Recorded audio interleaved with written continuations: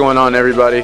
Today we are going to be doing a kind of a tutorial video on what to do when your ports, let's get focused, when your ports 1 or 10 are blown. Not sure if many people are going through this. I know I called VEX and I asked them specifically about this question, and the guy on the phone knew exactly what to do with what I was asking. So I specifically just told him that port 1 and 10 were blown, and he gave me a solution, so I'm going to share that with you guys right now. One of the things that you're going to need is a Y splitter. It looks like this. Okay, it looks like this. It's got, you know, the 3 prongs on one end like that, and then on the other end you have these where motor controllers can actually be plugged into, and then the motor controller goes into the motor. This end would go into the port that actually works in your Cortex, and I'm going to show you an example right now so that way you can see the port doesn't work, and then after we place in the splitter, you'll find that you get the same amount of distribution with just one port, but you just split it into 2.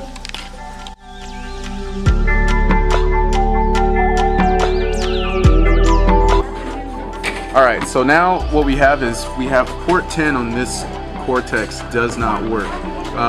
For whatever reason, the Cortex is not giving the signal for the motor to actually move. So in competition, that doesn't help you. So we want to try to come up with a solution to try to fix it. It's just basically tethered straight to a VEX controller, and then through here we, obviously connect the battery just to see if it works. So here we go. So right now he's moving it. It's connected to the analog sections of the joystick, and it's not working at all. We're pressing all of the buttons and then nothing is happening. If you plug it into port 10, or port 1, sorry, and he moves it, you'll see that the motor actually moves.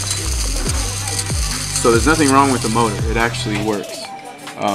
Once again, you plug it into port 10 and you move the joysticks in the program. They're set to be able to move on the analog stick, and nothing is helping that. So now what we're going to do is we're going to go to a port that actually works, and then split that port so that it could run off of 2 motors and not just 1.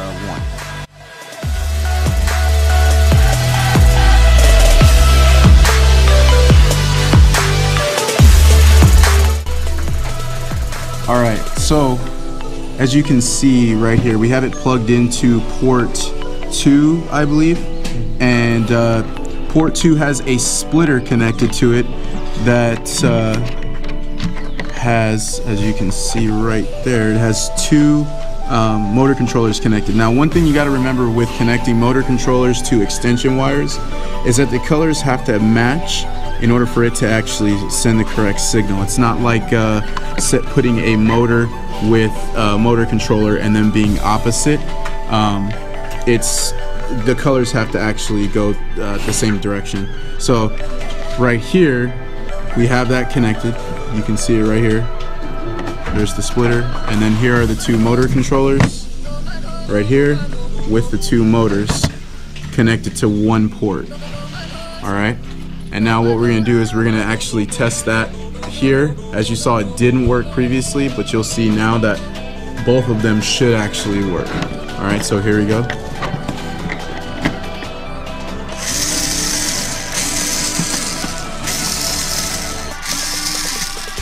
You can see that one's turning, and you can see that one is turning.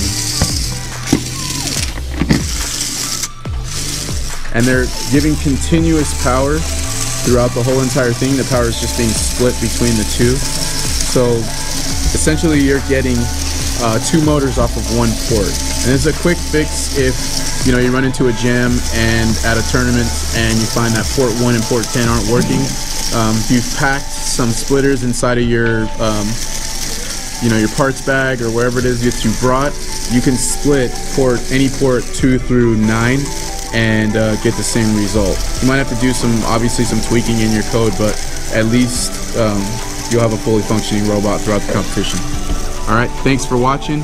Catch you guys later.